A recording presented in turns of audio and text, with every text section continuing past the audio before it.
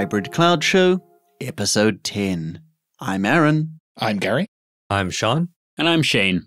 Welcome to the show about public cloud, private cloud, and everything in between. Our views here are ours and not those of our employers. So a couple of episodes ago, we talked about Kubernetes and getting started with it. So now I thought it might be interesting to dig a little deeper into those topics and talk about what you do once you've got that Kubernetes cluster. And the first thing I'm interested in knowing about is networking, how to get your traffic into that cluster and around that cluster.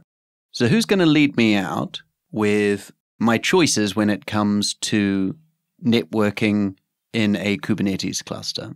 So generally, when it comes to Kubernetes, if you're trying to get network traffic into your cluster, that's what's called an ingress. And if you're trying to move traffic around like east-west, like around inside of your cluster or to maybe another cluster, that's usually done with a technology called services. It's a resource called service. I know we covered a little bit of this, but when I deploy my Kubernetes cluster, will I normally have networking working out of the box, or do I need to make some choices there about what I need to turn on or deploy there? Depends if you're doing it to the easy way or the hard way. If you're doing it the hard way, then you have to install what's called a CNI, a cluster network interface.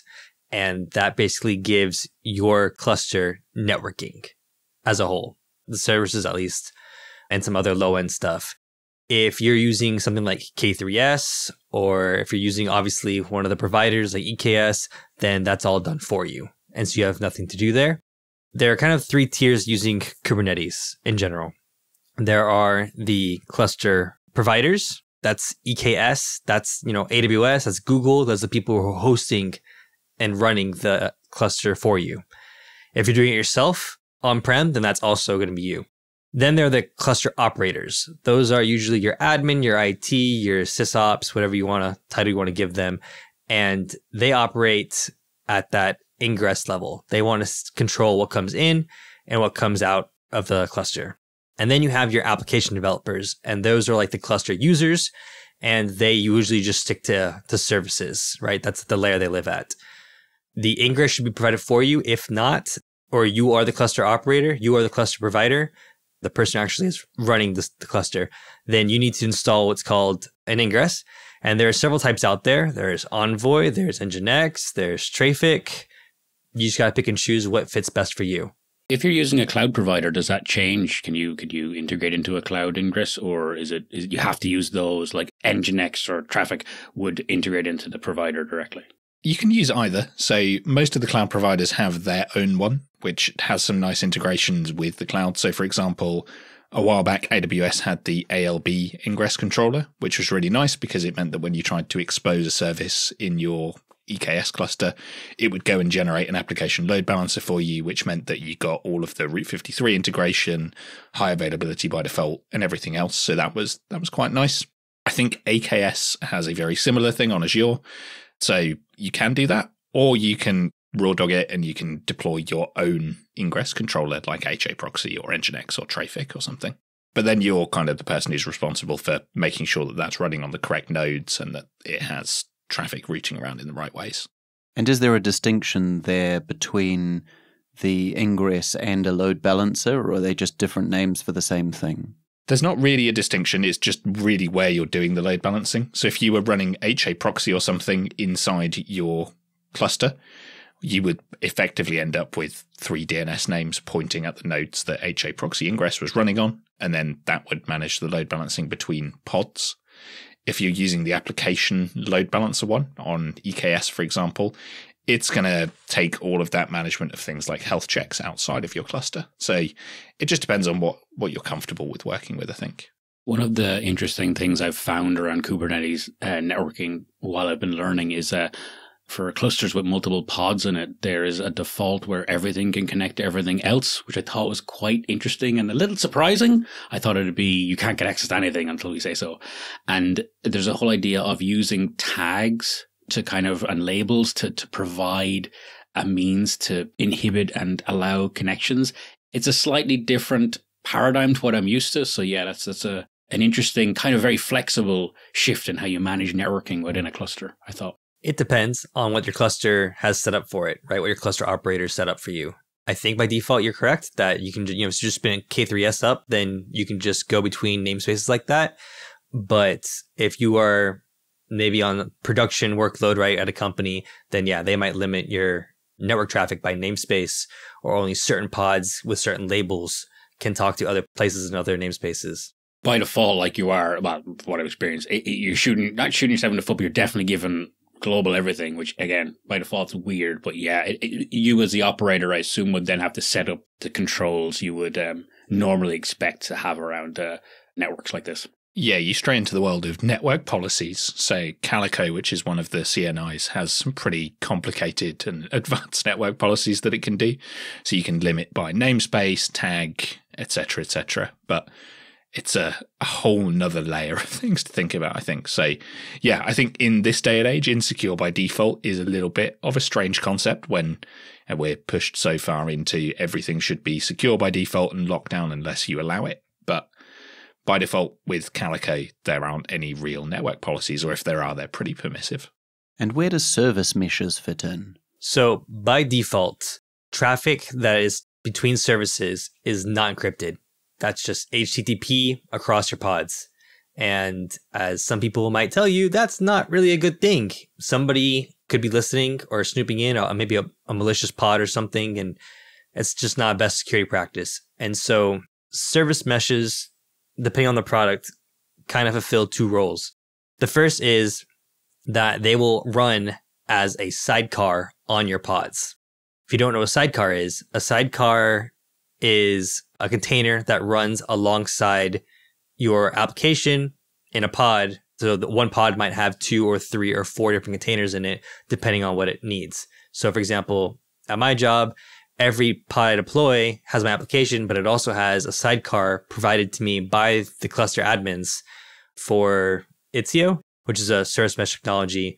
And that encrypts all my traffic into HTTPS to be sent across to another pod where there's another sidecar that's also running Istio that knows how to decrypt that traffic and then give it to my pod so they can communicate.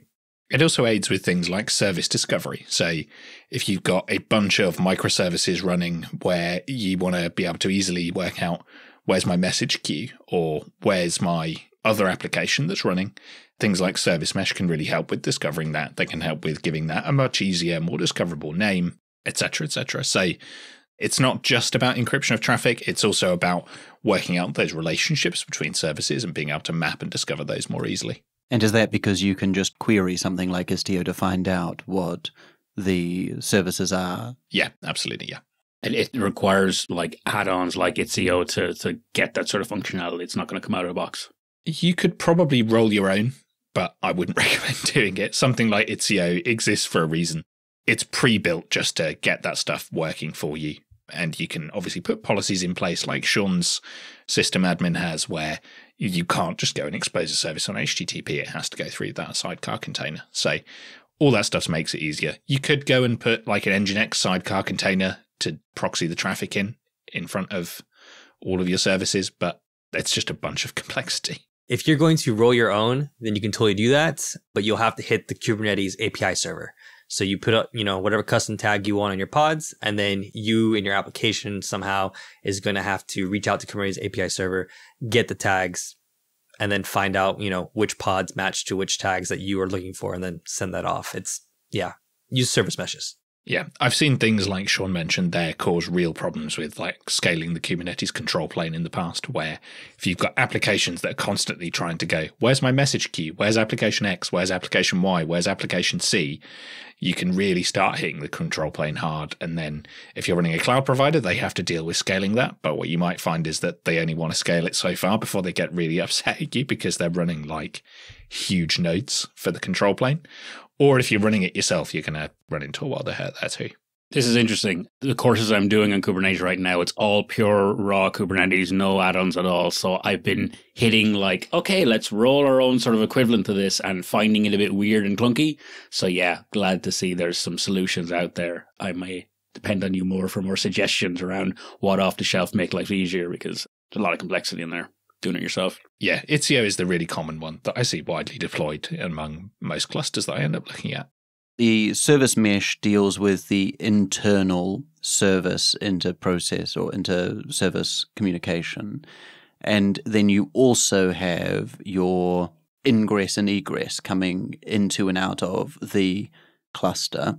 Is the CNI just the piece that is dealing with ingress and egress? No, the CNI is dealing with the east-west traffic in the cluster. So inter-process, inter-service, inter-pod communication. The ingress and egress are deployed.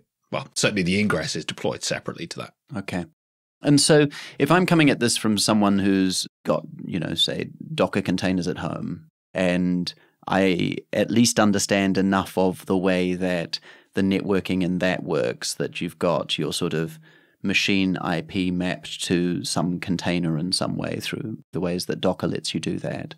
What's the behind-the-scenes traffic happening in a Kubernetes cluster? I've got my clusters, I've got a whole lot of replicas of the containers sitting on different physical servers, and then traffic comes in and it's going to have to hit those containers. Where does it go? So if you're on your workstation hitting a service, it's going to hit your ingress controller or some kind of load balancer that you're sitting in front of your ingress controller. So in the AWS world, that would be something like an application load balancer.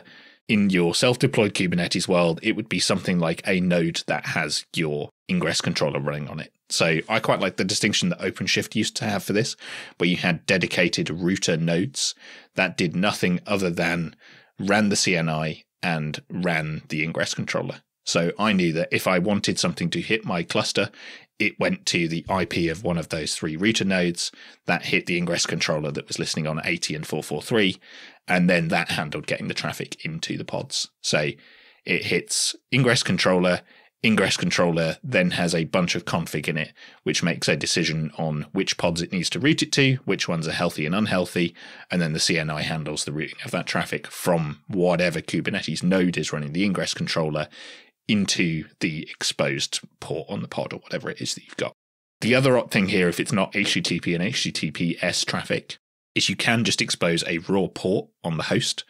So that's really commonly done for things like a MySQL DB, where perhaps you haven't got something like a load balancer that you would want to sit in front of it, and you just want, I need to hit MySQL. You can expose like a node port for that. So you can say that port 5000 on my node is hitting the MySQL listener port on this particular pod, and Kubernetes will then natively handle the ingress into the pod for, say, non-HTTP traffic. I do think there's a mega high port range for node port, though it starts at something bizarrely high, like 10,000 and something. Yeah, it's some really high ephemeral port, I think. Okay, so you just said node port. What do you mean by that? So node port would be like in a Docker Compose file where you've got a pod where you know you've got a service listening on, say, port 80, and you want to expose that port to something outside of your Docker host. So you want to say, go to IP of my Docker host, port 30,000, and it puts you to port 80 inside the container. Node port is effectively the Kubernetes term for doing that. I think in my mind, it's the simplest, hackiest way to get access to something, because it was the way I was providing access to certain things before I kind of learned a little more about the alternative approaches. Yeah, it's essentially port forwarding, as you would do in a router or something. Right, and how should you be doing that instead? It's absolutely fine to do node port if you've got something like a Postgres container running, and I've got pgadmin on my workstation, and I want to access that Postgres instance using pgadmin. I could just expose the Postgres instance through a node port and then give my database administrator to pop into pgadmin. Sure, here's the IP of the node that your Postgres is running on. Use this IP, this port, and you can connect to it as if it was just running on a server somewhere. But doing all this makes you go around the ingress. You're not actually going through the ingress if you're hitting the node port. That's a very careful consideration. Usually you want to go through your ingress controller because it provides you an extra level of security, auditing, right? You get logging for all the connections to go through. I recommend that. The other two options, if you are going to expose something, is cluster IP, which is by default, I think, what most services do, which means just internal. So pods have an IP assigned to them, and they can all talk to each other by knowing which IP to go to. Nothing's exposed externally.